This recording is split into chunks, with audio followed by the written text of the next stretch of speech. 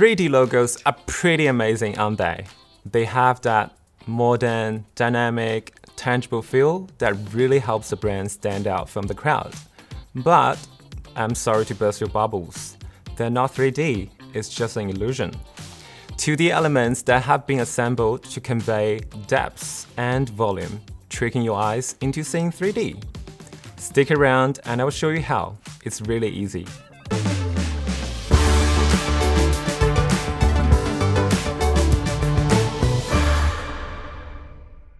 Hi, I'm Alvin, a senior graphic designer here at Canva. 3D illusions common in photography, art galleries, and even street art have long fascinated us. They seize our attention by surprising and challenging our perception, presenting something unexpected in traditionally two-dimensional spaces.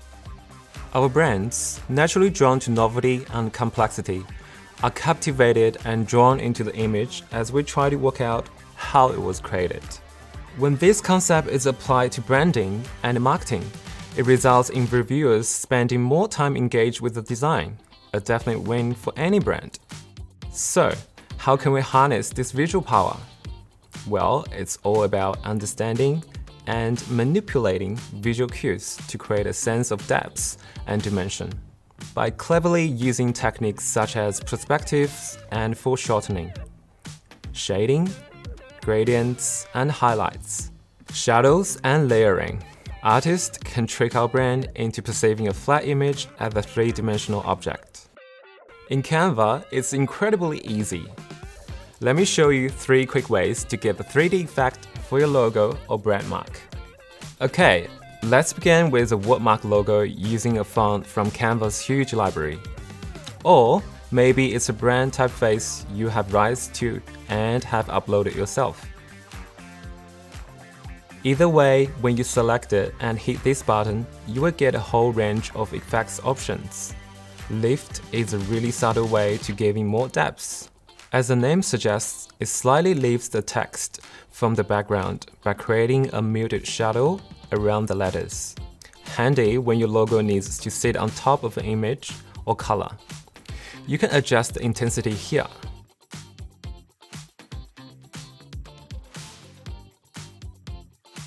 Shadow is going to give you a lot more options and will also give you an opportunity to change the color. Offset is the distance the shadow travels from the letter. Direction and transparency are straightforward, and blur affects how hard the edge is. As you can see, you can actually recreate the lift effects here. Echo might also be a fun one to play with. Drop the offset and you have an alternative to shadow with an extra layer of depth. Okay, let me show what you can do when you start to mix a few of these by layering duplicates on top of each other. Let's try this.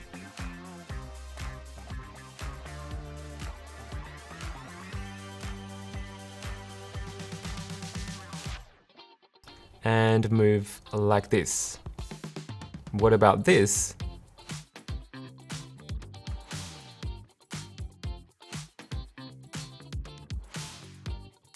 Oh nice, that's working. Isn't that cool and quick too? If you want to know more about text effects, you should check out this video by Nano. He goes into more detail and even shows you how you could animate it. Okay.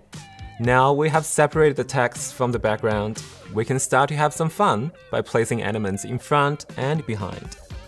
Heading to the Elements tab, search for 3D and choose Graphics. As you can see, these results come preloaded with 3D illusions. Add these behind your logo and, just by association, your logo will appear 3D. Sneaky, huh? Or in front. This is a great way of adding some additional interest or sending subliminal messages. And if we start to think in layers, this is where we can really start to play with perception. By duplicating this element and moving one to the back, I can adjust these handles so it gives the impression this is just one graphic interacting with the text. You can see how you could easily create an effective logo by just combining 3D elements. This might be a good chance to talk about licensing and trademarks. When you register a trademark, that means you have the exclusive right to use that mark to distinguish your goods and services from other businesses.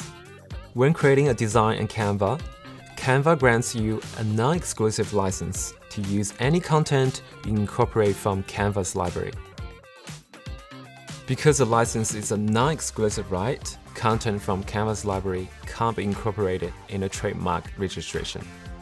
If you like to create logos on Canva that you can register as a trademark, there are two ways you can do this. Design an original logo from scratch in Canva without using any of Canva's library content. You can include basic lines and shapes from Canva's free library and fonts. You'll be surprised what you can create with these simple tools. If you think about it, everything is basically made from lines and shapes anyway.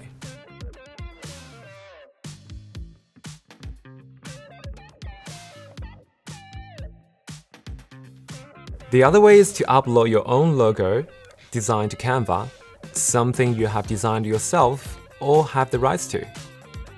And then you can just drag it into your layouts and documents. If you don't need exclusive rights to the logo you create and you don't intend to register the logo as a trademark, using content from Canva's library or starting with one of Canva's logo templates is a great way to get started. Just be sure to comply with Canva's content license agreement here. You can read more about trademarking logos created on Canva in our help article. Okay, how are you feeling? If you want more advice on the legalities, there's a video in our tips from the team playlist that goes into more detail. Just find the playlist here, and there's a ton of good stuff here, and more every week. Here it is. Worth watching if you need a little more context. Okay, the final example I wanted to show you was a pop-out effect. This is a really fun technique that looks way harder than it actually is. I have found at this end, it has a 3D feel to it and it has no background. Of course, if there was a background, you could just use background remover from the Edit Photo menu. Okay, now I will grab a shape to put behind.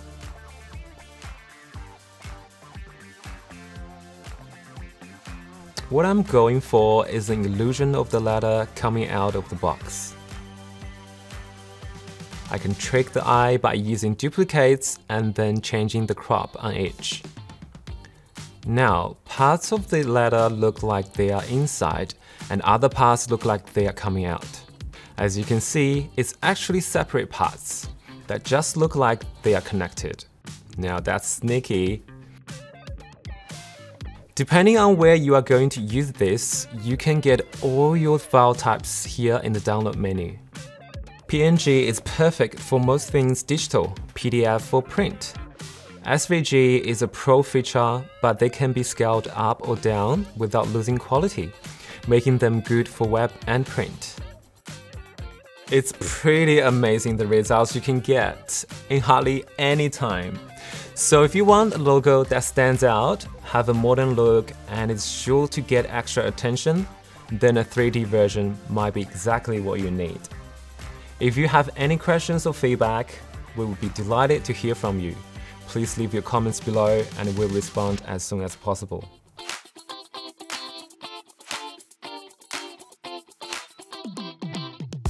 Wow! Thrilled to see you're still here with us! Craving more captivating content? You absolutely must explore our playlist. It's brimming with gems just waiting to be discovered. Oh, and speaking of gems, this video right here is a must-watch. Perfect to watch after this one. Can't wait to see you next time!